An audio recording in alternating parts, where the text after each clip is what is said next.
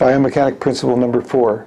The shape of the foot is determined by the bones and ligaments and not by the muscles.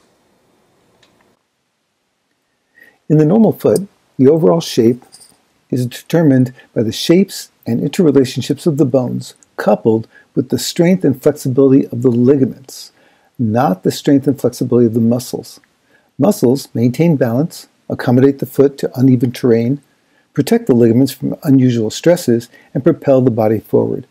But muscles do not determine the shape of the foot. Strengthening muscles will not create an arch in a child with a normal physiologic flat foot. It just doesn't happen. The shape is predetermined by the shapes of the bones and their interrelationships, the strength and flexibility of the ligaments, and natural history.